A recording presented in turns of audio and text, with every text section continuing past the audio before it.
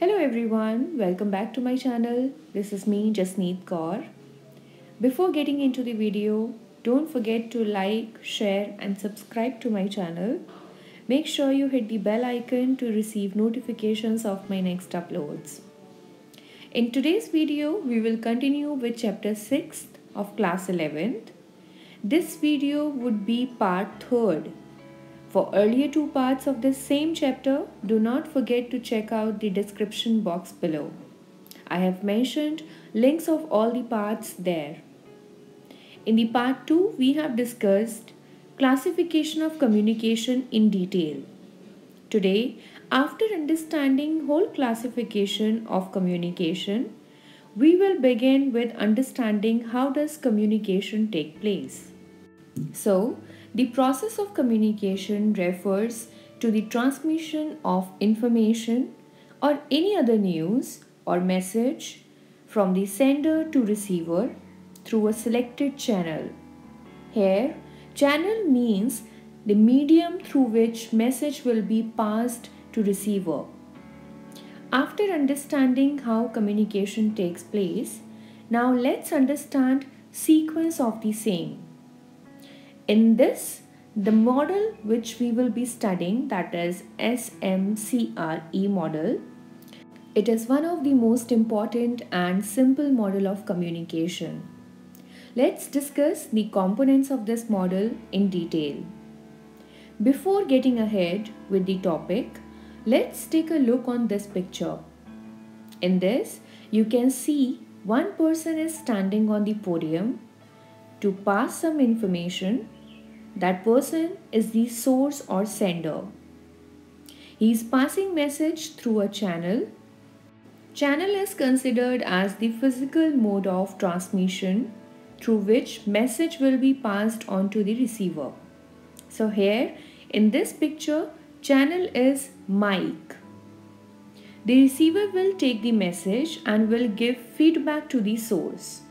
The other example of the same process you can consider is of this video which you are watching right now, where I as a source or sender is delivering my lecture through channel which is YouTube, and you who all are watching this video will be considered as receivers. Your liking and disliking about this video will be considered as your feedback towards the source. That means me. So let's start with taking a look on the meaning of the components of this communication model. The first one is source. Source is the one who sends the message and starts the communication process. It can also be known as communicator, the one who communicates, originator as he originates the message, or can be known as sender because he is delivering the message. Example of source can be anyone who is initiating the conversation. For your reference, you can mention example like teachers, parents, classmates, salesmen, or can be any other person who is initiating the conversation. The next one is message. Messages are any thought, information, news, knowledge, etc. which is communicated by sender to the receiver. It can be formal or informal. There are certain qualities of the messages which person needs to keep in mind. That is, message has to be simple and clear, specific and authentic, suitable to channel.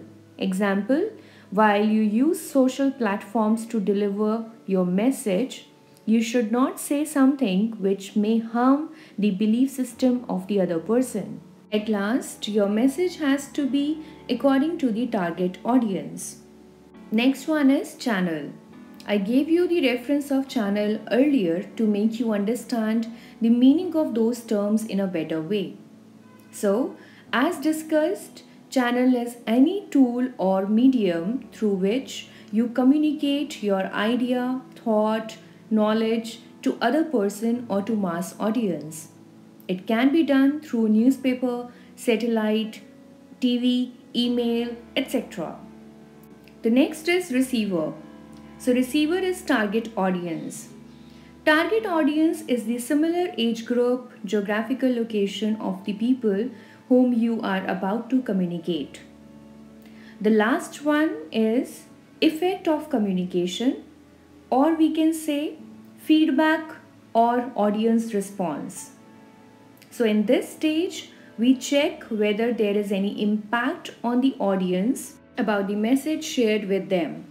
For example, considering the similar example of this video, which you are watching right now, my efforts of making this video will be worthy if whatever I have explained in this lecture will be understood by all of you with clarity.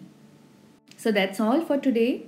In the next video, we will talk about the concept of media, in which we will discuss different functions of it as well as types of media. To know more about these topics, make sure you stick to my channel by subscribing to it. Don't forget to give your feedback about this video in the comment section below. I will see you with my another video soon. Till then, bye-bye and take care.